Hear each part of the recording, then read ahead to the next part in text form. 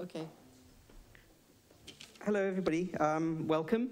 My name's Miraj Ahmed. I'm co-unit master of Diploma 1.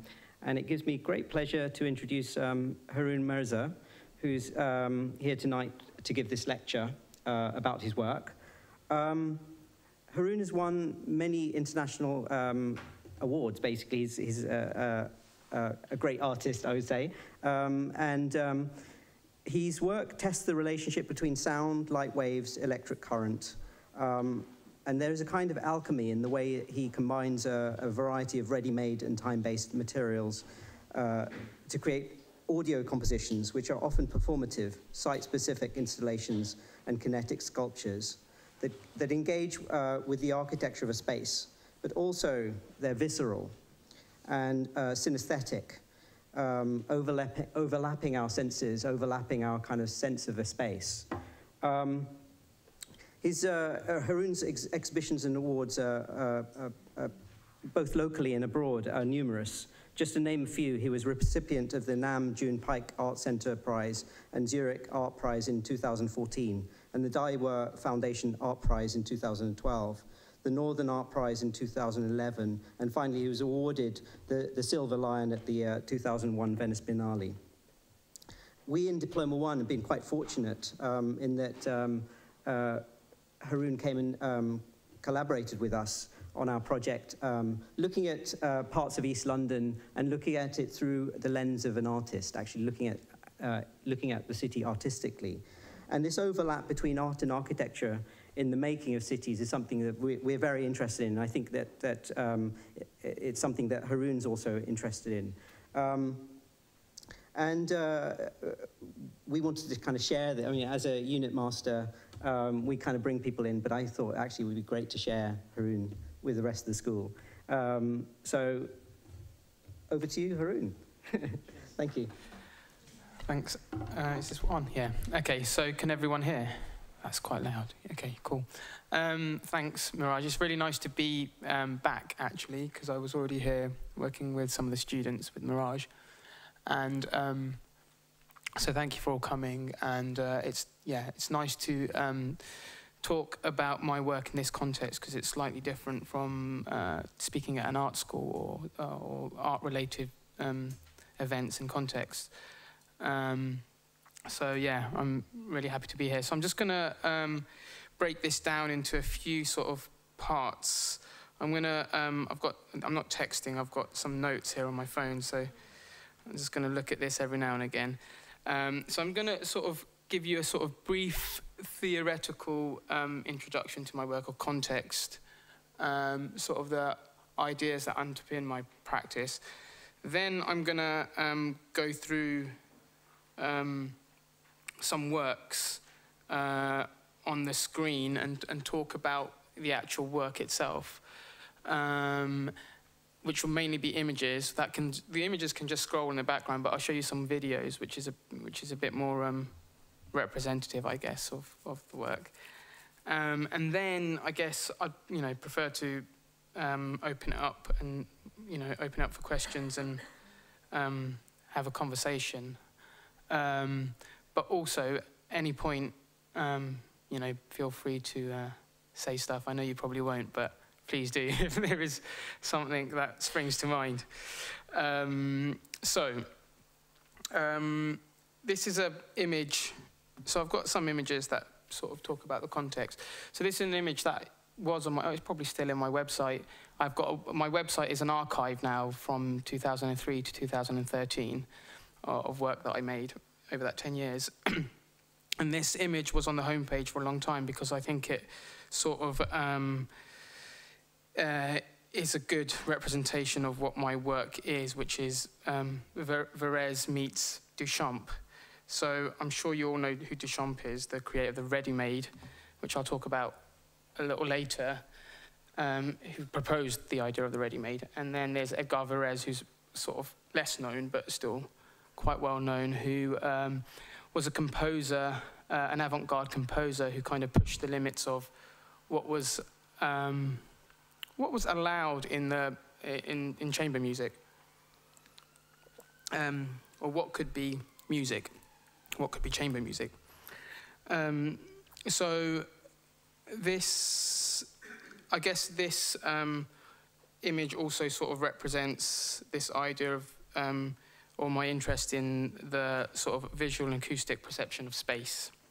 So the visual being influenced by Duchamp, and the acoustic mainly influenced by Varese. So this idea, that's a tiny image. This idea is sort of kind of really well represented in the Lars von Trier film, Dancer in the Dark, in which Björk plays, I don't know if you guys are familiar with the film, has anyone seen the film?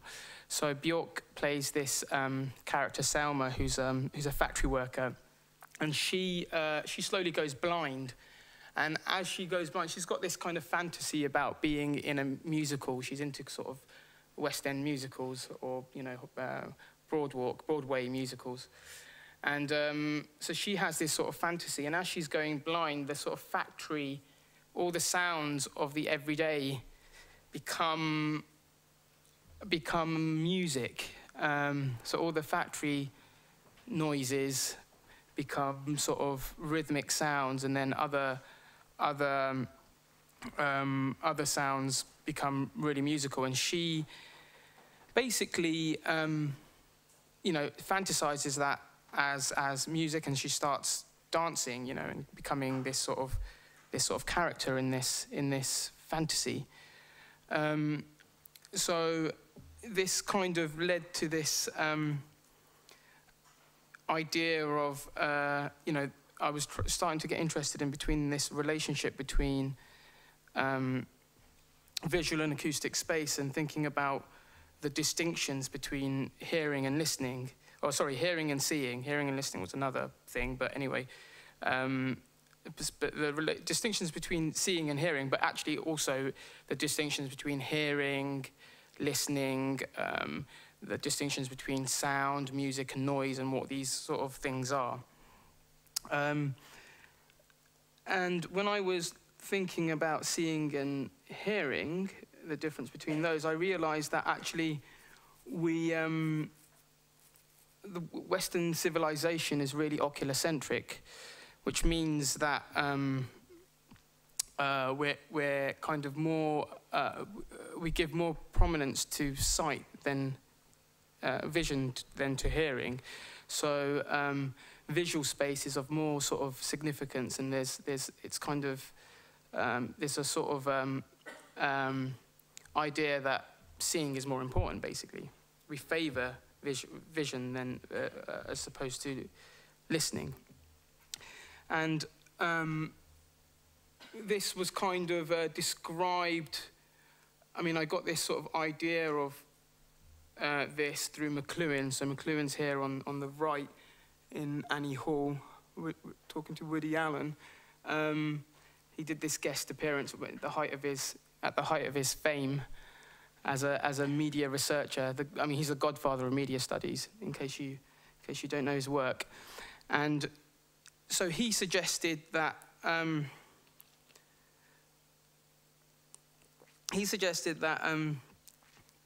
his essay Acoustic Space, he was suggesting that the West is, or Western civilization is oculocentric, and that there was two moments of he believed that before at a certain point in history, mankind was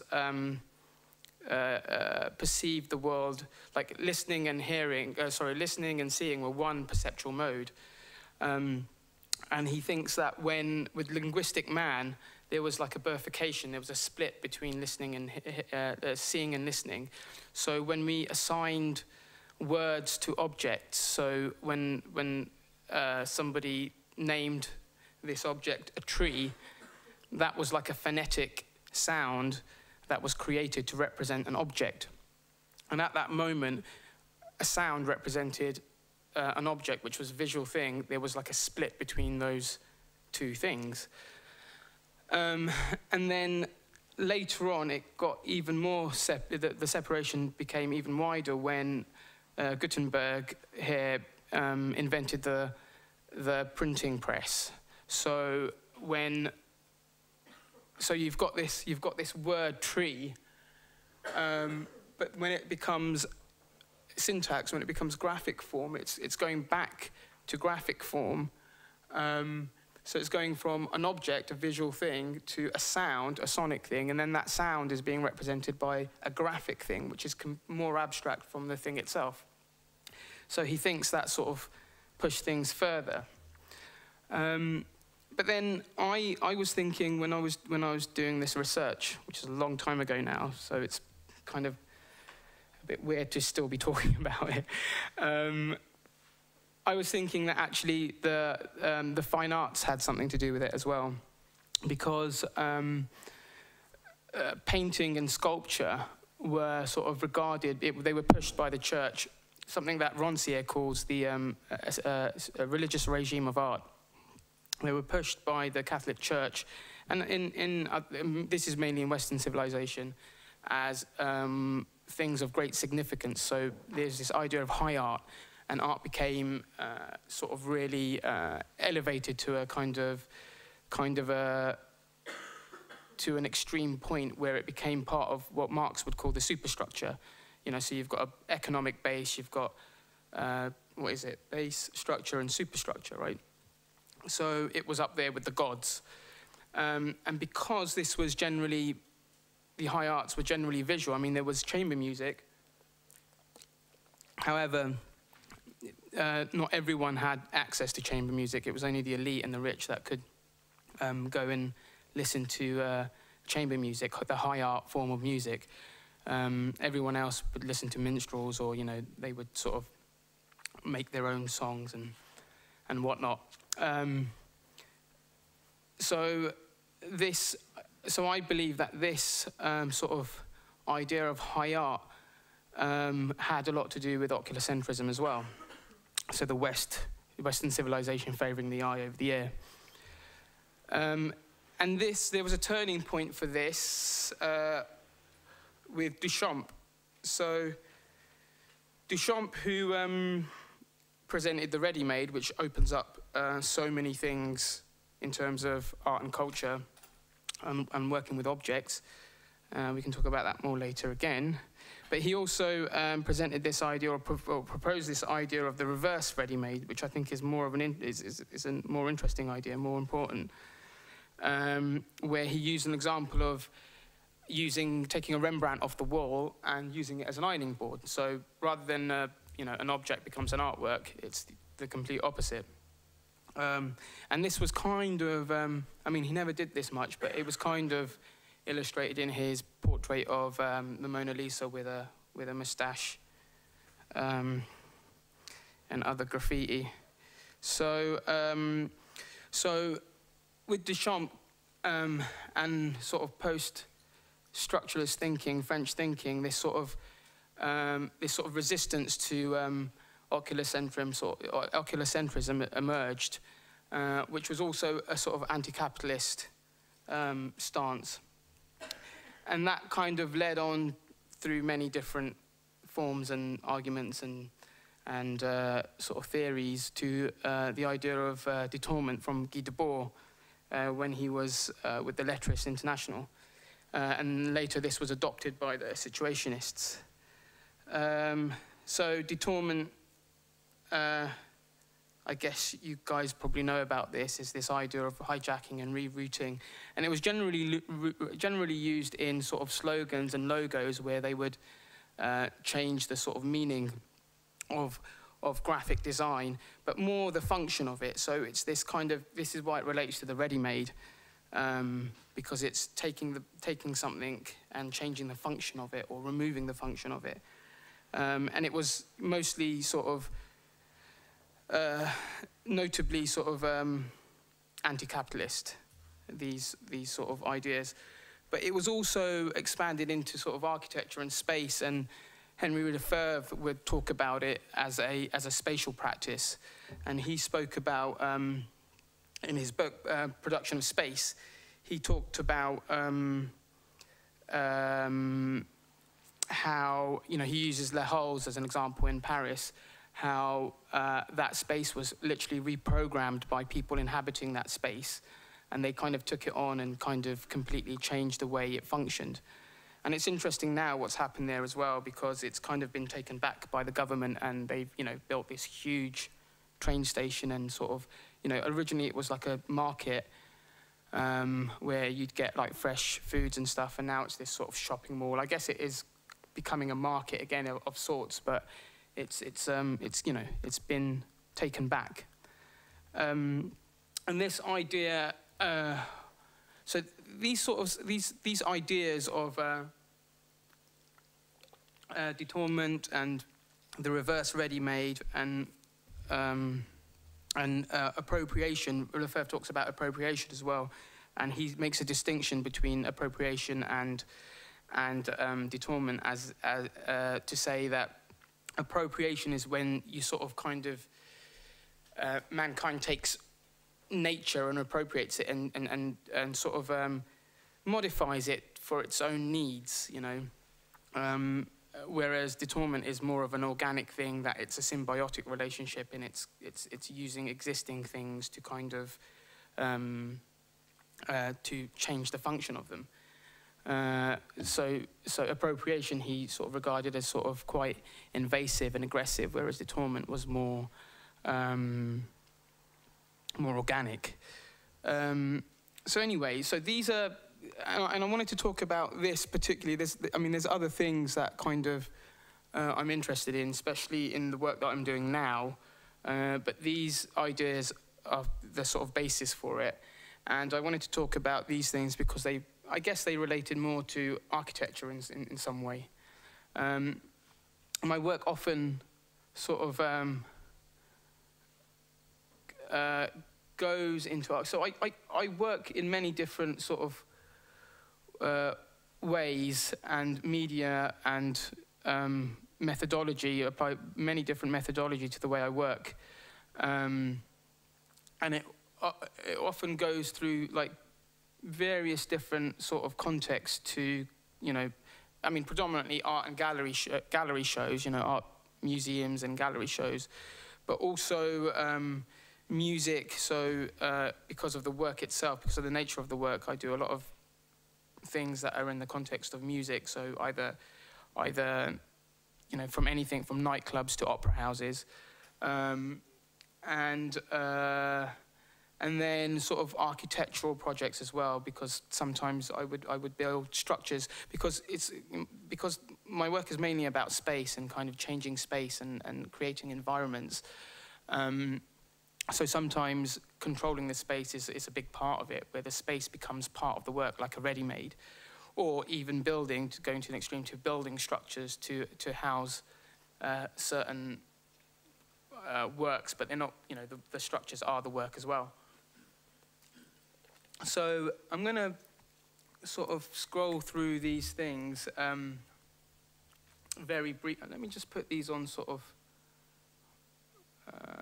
rotation. How do you do that? Slideshow. So one of the general things that I do, or my methodology, is to basically work with electricity, and take electricity and sort of visualize it through lighting, like you're seeing here, LED lighting, but then also at the same time amplifying it so you can hear it. So what ends up happening is that you have this material, electricity, and you can see it and hear it at the same time simultaneously. So this becomes, I guess there's three types of work, one or four types of work, let's say. One is these sculptures, these discrete objects that kind of do things, sometimes kinetic, and have lighting on them, and sort of play sound. You know, they have sound emitting from them, which is structured and layered to create sort of complex audio patterns. Could be perceived as music, could be perceived as noise, depending how you sort of look at it or listen to it. Oh, it just crashed.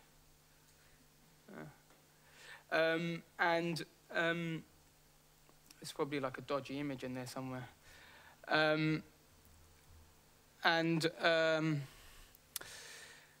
So yeah, the sounds are layered and they could be perceived as music. And then there's other works that are kind of room-sized installations. So where I was saying where the space becomes part of the work as a ready-made, and it becomes an environment.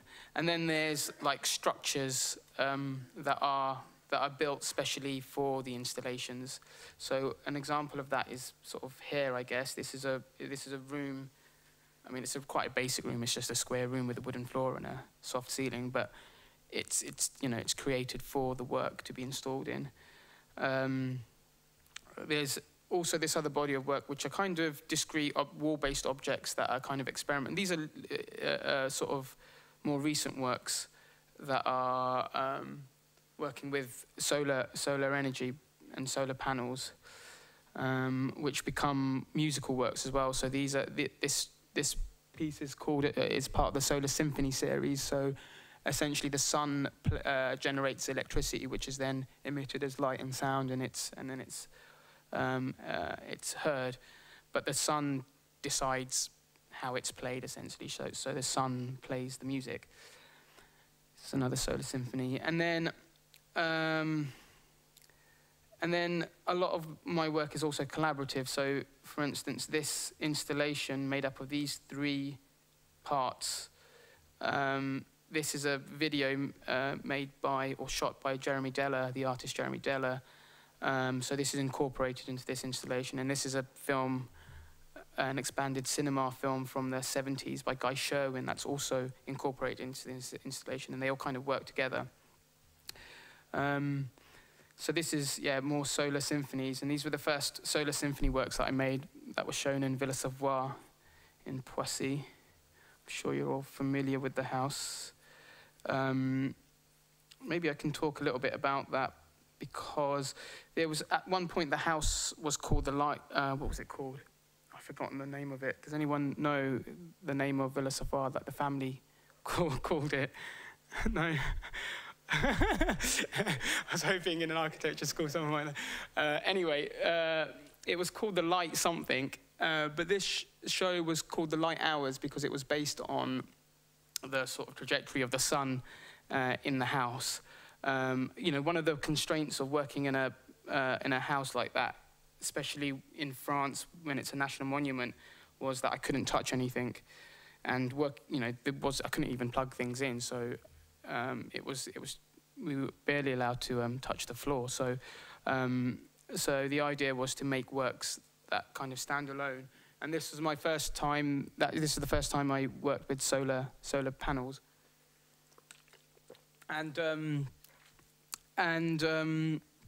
So as these generate sound, depending on the sun, as the sun passed through the house, the sort of house was almost like a big instrument, and the sound changed throughout the day, and was sort of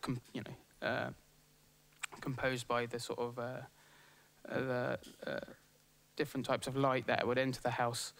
They hated it actually in the house. I think they were really annoyed, and actually a lot of architecture students came and hated it as well, because they were like, we want to see the house. We don't want to see these objects with this odd sound. So sorry to anyone that might have gone there and hated it.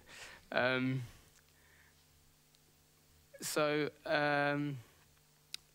was more of an example of working with the context of a space rather than the actual space itself physically.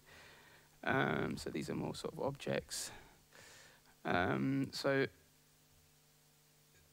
this is a structure which is a sort of based on an anechoic chamber, and this is a work that was shown in the Venice Biennale, and it was basically a space, an equilateral triangle which you walk into, and both your vision and your hearing is limited. So it's a completely pitch black space with acoustic foam everywhere to limit those senses.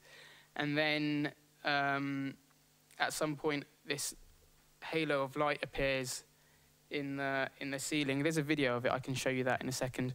That slowly gets brighter and brighter, and as that happens, you hear the sound of the electricity, and that gets louder and louder, and then it disappears, and you're left with kind of tinnitus and dots in your eyes, and it's a sort of a weird perceptual thing that happens. Some more acoustic foam, some more sort of assemblages. This is a work that was looking at sort of typical architectural features in galleries. I got obsessed with the history or the typology of the shadow gap and where that came from. So was exposing all these sort of types of. There's the gallery that I work with, Lisson Gallery. There's a funny anecdote. The owner of it, Nicholas Logsdale, which you know, Mirage. I don't know if you know this, but he claims he invented the shadow gap. Him and Tony Fretton. Yeah. But I don't know how true that is, but anyway, he said that he wanted the gallery to hover. Yeah, every architect. Oh, there we go again. It's gone.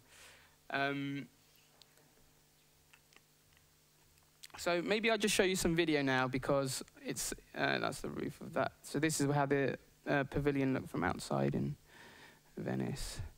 I'm gonna show some video so you can hear the work as well. I mean, it's really hard to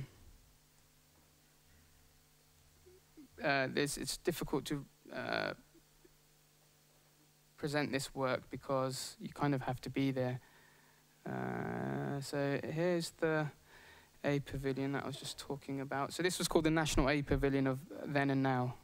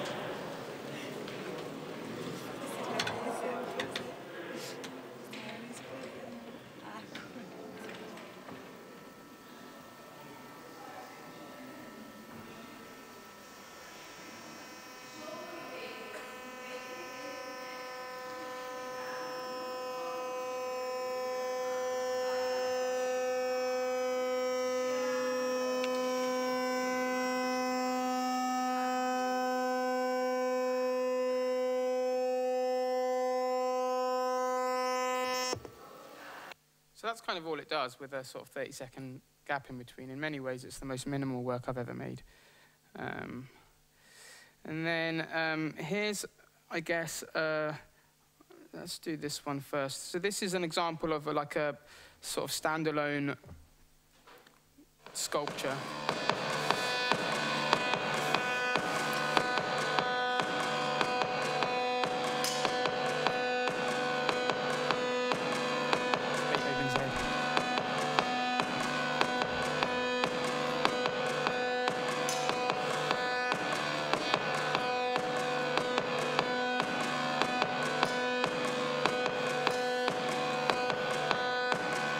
Simple LED things all on the speaker. Sorry for the commentary, you probably don't need that.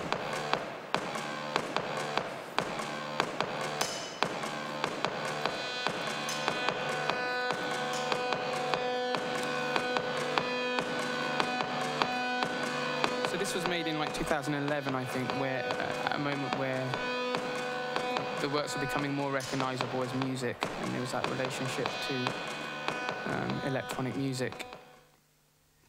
Because these processes I use are completely, I mean, no different to early electronic instruments and synthesizers.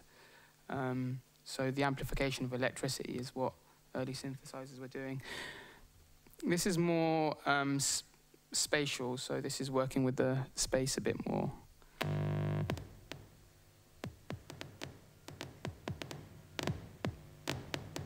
Called Falling Rope, and it was in a bathhouse in Japan. It's kind of, in the installation there's references to bathhouses, but I won't go into that.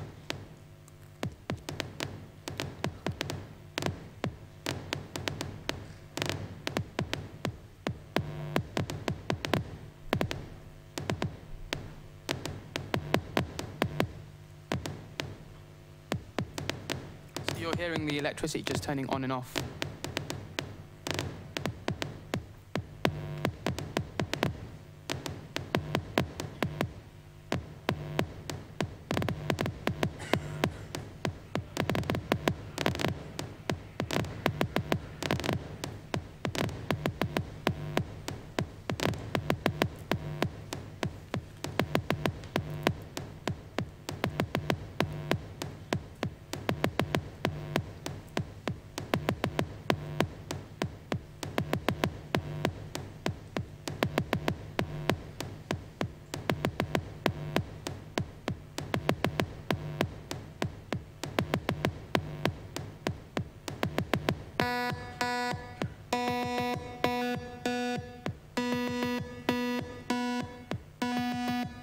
Like the electricity fading, like going from dim, from off to bright, full brightness, which is using a digital process called pulse width modulation, which is also a process that early synthesizers used.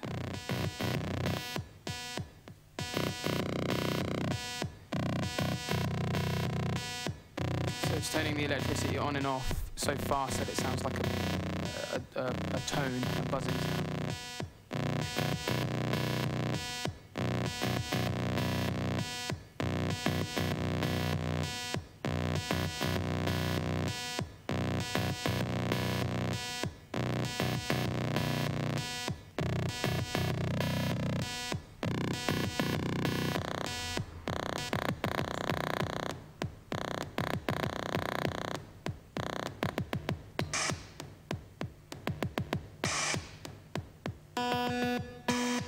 That's the video footage of a waterfall. You can also hear the waterfall as you see the image.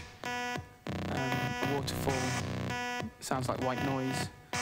There was an anecdote by this artist called Max Newhouse who noted that a waterfall and a motorway from a certain distance sound the same, and yet we want to live near a waterfall and live far away from a motorway. And so I realised this was actually just white noise, what he was talking about.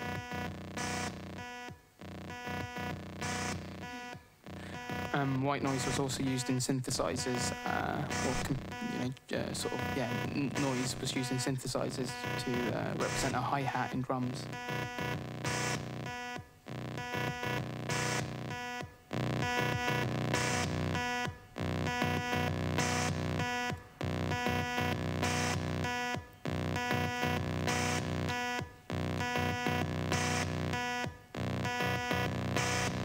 Anyway, you get the idea of that one.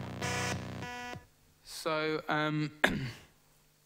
here's an example of where a work occupies both a space. So this is a building on the 33rd floor. This is the 33rd floor of a building on Times Square. And this project, it was a collaboration with two other artists, Ed Atkins and James Richards. And so we occupied this space on Times Square, and also two of the large screens, the big Toshiba screens that are up there. So we had video footage on there, and there's a sort of installation by Max Newhouse, the artist that I just mentioned a minute ago, which is sort of embedded in the underground in Times Square, and that is a drone. It's been there since the 80s, I think. It's a DAIWA Foundation sort of permanent installation. If you don't know it's there, you'll never notice it, but if you know it's there, you kind of hear it. So it incorporates all these things, and it was like a performative thing that ran for 4 nights. So this is it was like half an hour long, but this is a short edit. Get a sense of it, perhaps.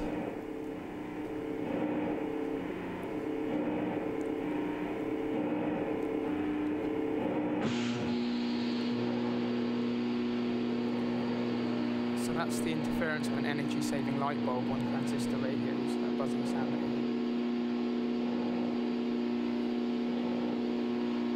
There are 2 technologies that never coexisted, because as energy-saving light bulbs came out, transistor radios were outmoded and replaced by digital radios.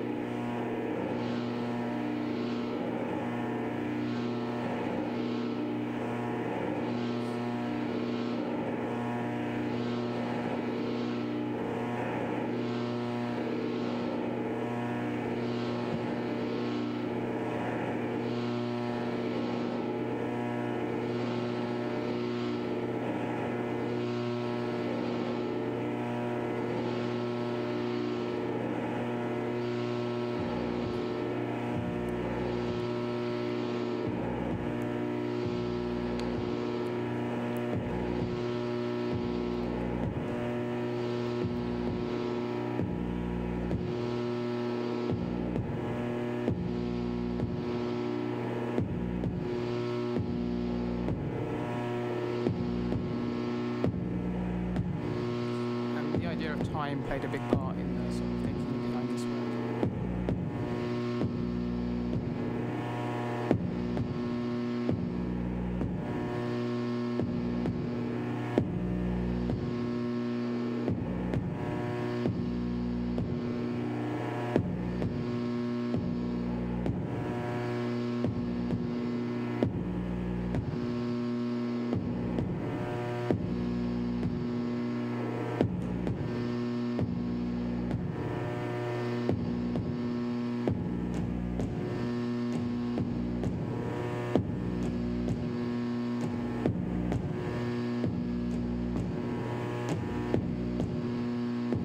Also the raw sound of electricity.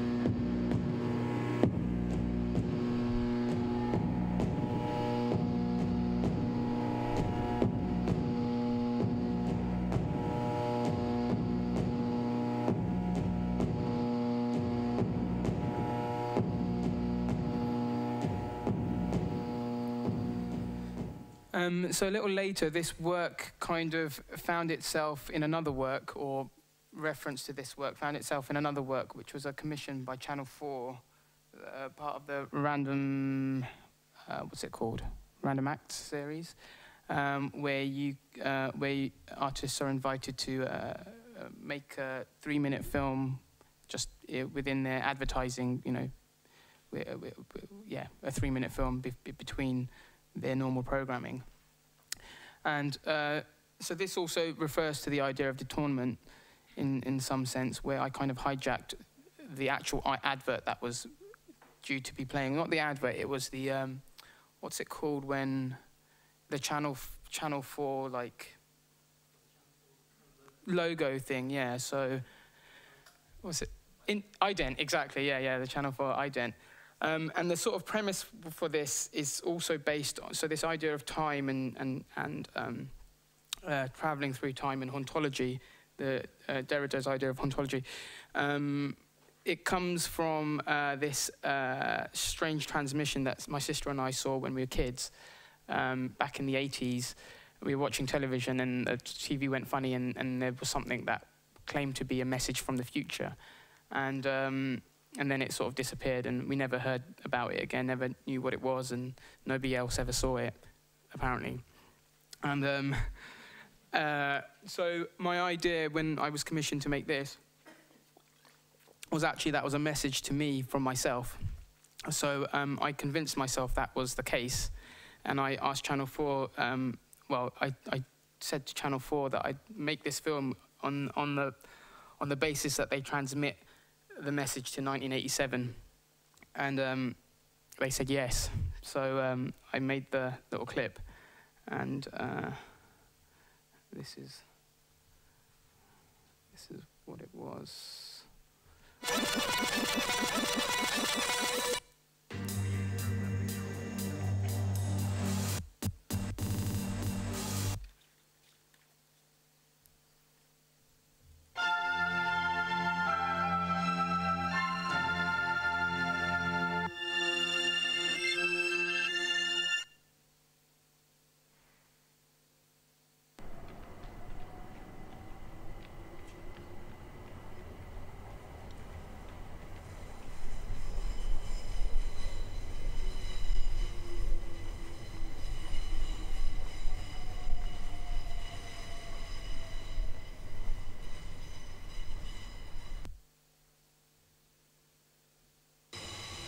TVs were a different format back then, so to resize it. This is a transmission from the future. It's 2012. Things are very different and yet the same. Our technology has advanced greatly and is developing at an increasing rate. The population has exceeded the 7 billion mark, and the planet is transforming as a result. The political state of the world is in a constant state of flux. The West is losing power to the East, and the world economy is a system that is under a great deal of scrutiny. It seems we're taking control of our own evolution, but also realize that we need to keep nature on our side. The climate is changing incredibly quickly. Agriculture is now a very sophisticated technology, and yet millions remain hungry. We live in a time of economic and agricultural warfare. We're not sending you of history. history, the history, the history, the history, the history, the history, the history, the history, the history. We're not sending you this message to change the course of history. The history, the history, the history, history.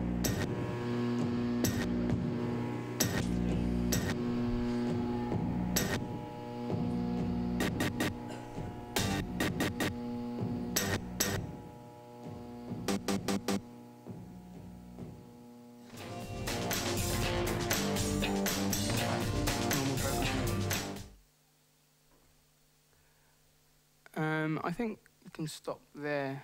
There was another. Oh, there's one more. This was just where This was a recent project at the Paris Opera with a choreographer called Wayne McGregor. I mean, this was only shot on my iPhone, but it's they've got this ceiling. The dome in the auditorium is a Chagall painting. So I sort of reinstalled their lights to kind of highlight that painting there.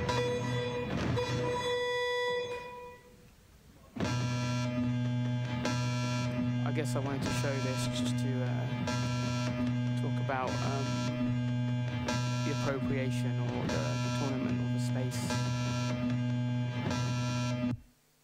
Anyway, yeah. Let's have some questions, maybe.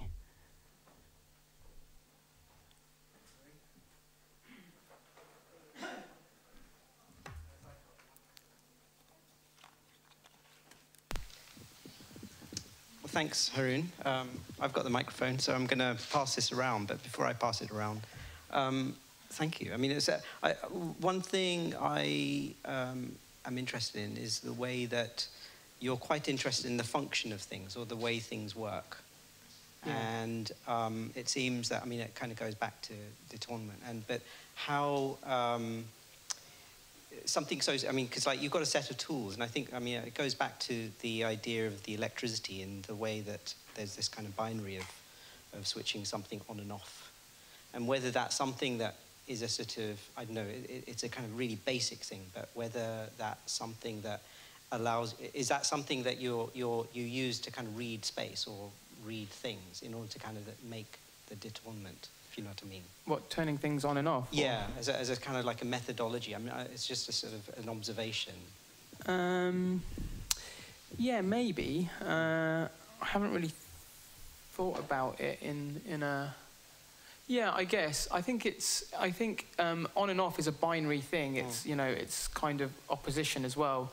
So, yeah, the idea of swapping the function, you know, the idea of the ready-made is removing its function or completely reversing its function. Or, yeah, so, yeah, I guess there is that, that could be sort of, you could read into it like that. I mean, because... I was lucky enough to go to the Union Chapel installation that you did just before Christmas, and I was just struck by the way that the space sort of it was kind of binary. It kind of activated itself and it switched itself off. It was kind of orchestrated in that kind of manner. I think that's sure. Yeah, it's really. Yeah. Yeah, I think this, because, I mean, I often think about binary as the sort of, as a whole, rather than two different things. I think binary is a whole or made up of two things. So, you know, even graphically, in terms of the syntax of it, you know, you've got a 1 and a 0. The 0 represents infinite and the 1 represents finite, you know, so... I'm interested in how these two things work opposition to each other, together, and you know, and in solitude. And I guess it's just a sort of it comes from a sort of, I guess, a polytheistic worldview of you know, dualism or something, you know. Before I hog the microphone, I'm going to pass this around.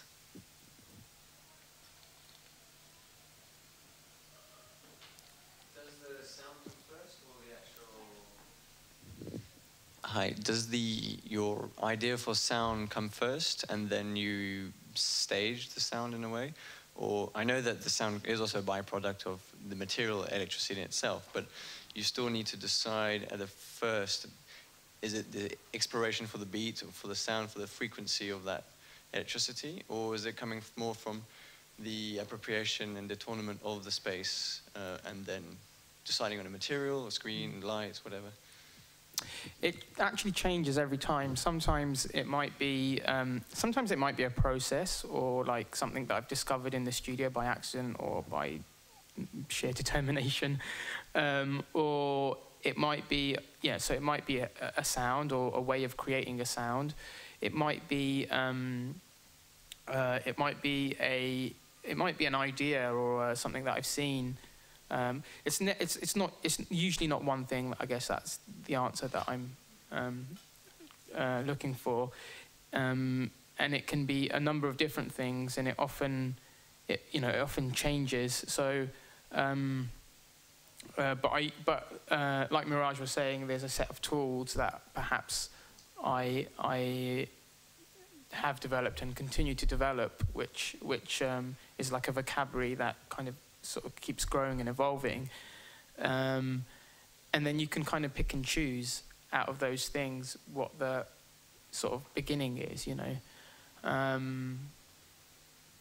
Yeah, it's hard to say, you know. Like for now, I don't know. Like there's one work in the studio that the starting point is growing plants, you know, and then it evolves from that, I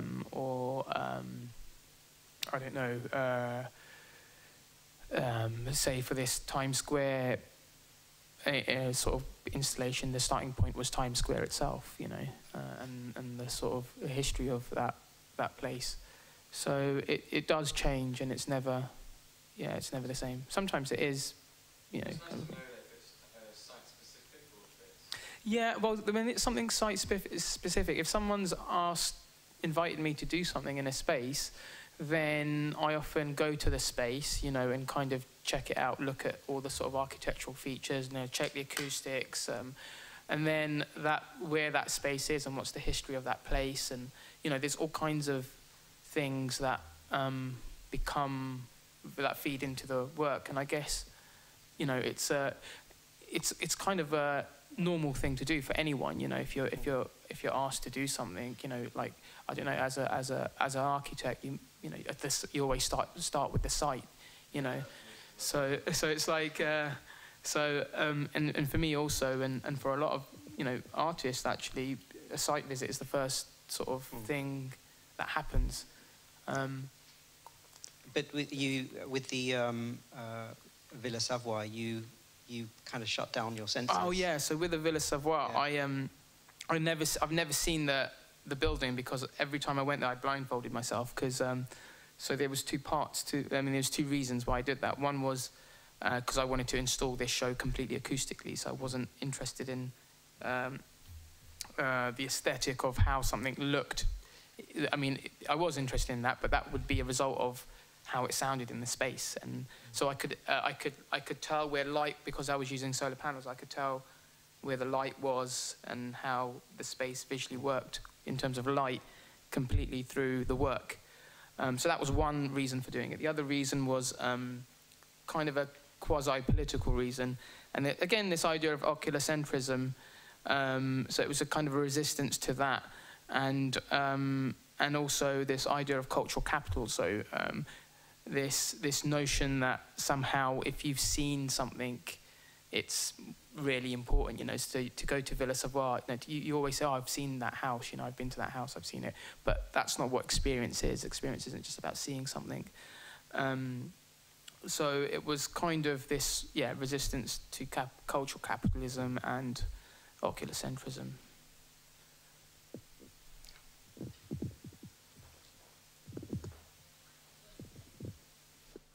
How do you know when a work is finished? It's sometimes hard to know. Unlike other artists, I'm quite good at knowing when it's done. It just there's a Well, the good thing about what my sort of endeavour is for that question, in relation to that question, is that a lot of my work tries to be irreducible. So I try to make the work irreducible. So whatever's there is only the things that are necessary for it to work as a whole. So so there's two parts to that. One is that it's kind of the mechanics of it are always kind of, not always, but a lot of the time revealed. You know, you can see how things work. There's no sort of it's demystified. And the other is that it's sort of straightforward, like easy to make. So I'm kind of good at knowing when things are finished. It's just when everything works somehow, you know, technically more than, you know, this visual thing. I mean, there is the visual thing that comes into it, and that's like, I find that a problem. I find that as a bit of a pain in the ass, you know, like, oh, something has to look a certain way. But what is that? That's just it's just a sort of, it's a result of conditioning or, you know, product of influence. I would like to know for your most important inspiration for the project. Is it more like the sound or like the daily routine these days, like some noises in the streets or from your studio? Maybe some site-specific project stages that you want to develop project? Or is it more like the music that you listen to, like, as your main? Yeah, again, it's all those things, you know, are never the same. But mainly everyday things, you know, things that I'm seeing or hearing on a daily basis. The most kind of immediate things are the ones that I'm most attracted to. And that might lead to other kinds of research and looking into things, but it's, I didn't show many kind of Because I saw video that elements. you have one project that you did a couple of years ago with, for example, Carl Cox. Yeah, so right. This been okay. more influenced, I guess, like with the techno music, house music. Yeah. I get this music is darkly created with the technology, so like the computer programs and like mixing tables. Yeah, so I was sure. wondering if that's like more related to your projects. Yeah, totally. That work in particular, I think, if it's the one that you're thinking, where did you see it? I just saw one video that you had for the Tate. One interview that they did in your studio. Oh yeah, okay. So yeah, that sculpture, you know, on the face of that, the Carl Cox reference really comes from Carl Cox's head, like his face, and that's just from a record that was, you know, I had a number of that same record, so I had loads of these sleeves. So yeah, you know, I had that record originally when it came out because I was into the record, and then I later made a work out of the record itself because it was like, it's like 3 different colored vinyl, right? And I made like a thing out of it. So I got more of these records because I started working with the actual records themselves. So I had loads of these sleeves lying around. So it's, you know, it's there. It's like part of the everyday, but it's also part of my, you know, 90s sort of, going out stuff, you know. Thank you. Anybody else? The interesting thing is that you always refer to this ocular-centristic kind of way of working, yet you always introduce light back into it. So obviously bring it back to the visual and make the unseen all of a sudden visible. So in a way you start reversing the whole process again.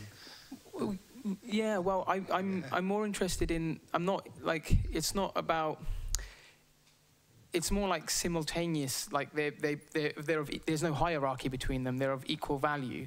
So, I mean, if I was trying to, I guess if my endeavor was to make hearing more, you know, important or give it more significance, then I'd be just working with sound. But that's not my endeavour. It's to make things more balanced and more equal. So the idea is that, you know, electricity can be seen and heard at the same time simultaneously. So that's the kind of key, I think, that it's both. It's not just one or the other.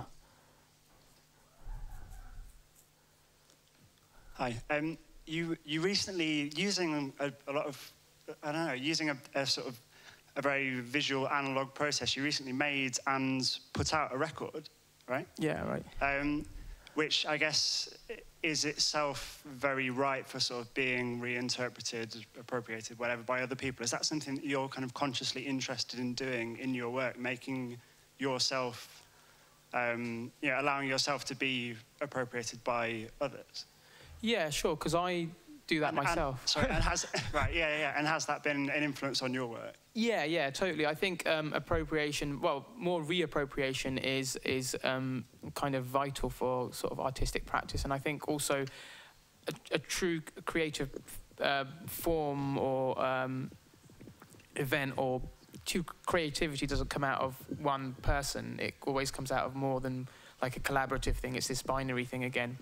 So I think collaboration is more interesting as a process, and I think you can get better results from working with other people.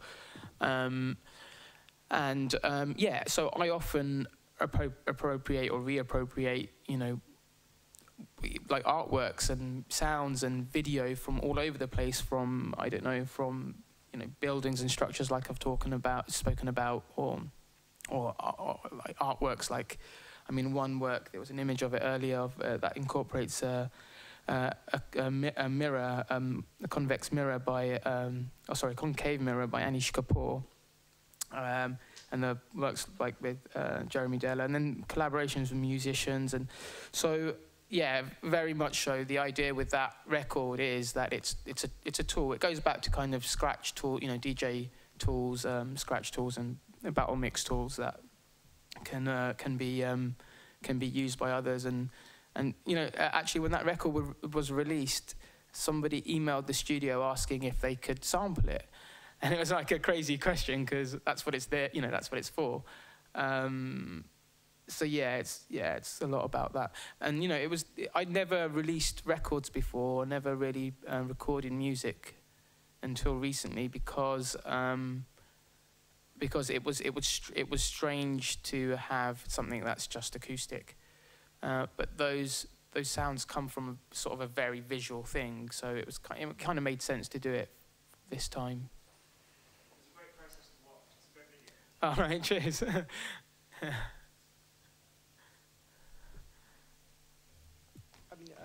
Just another point I wanted to, the word alchemy, because I really like that word. I'm a great fan of alchemy. And I kind of see that within your work, there's a kind of process where everything is sort of, where the idea that a kind of basic thing or an ordinary thing has another life. And it seems that you want to kind of extract that and then sort of put it out there.